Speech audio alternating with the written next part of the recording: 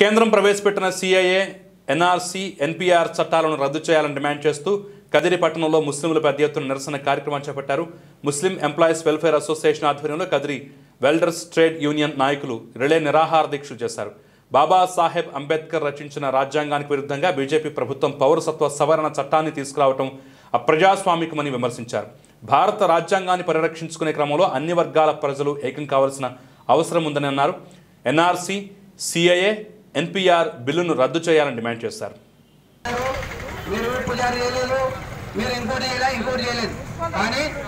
ఆటలాడి డ్రామాలాడి మేము బాయ్కట్ చేసేసి వచ్చినామని చెప్పేసి చంద్రబాబు నాయుడు గారు ఆడే డ్రామాకు అట్లనే మన వైఎస్ రాజశేఖర రెడ్డి, వైఎస్ జగన్మోహన్ రెడ్డి గారు కూడా ఈ ఎన్ఆర్సీ జరగాల్సిందే అన్నట్లు పూర్తిగా మద్దతుతో ఈరోజు దాదాపుగా ముస్లిం సమాజం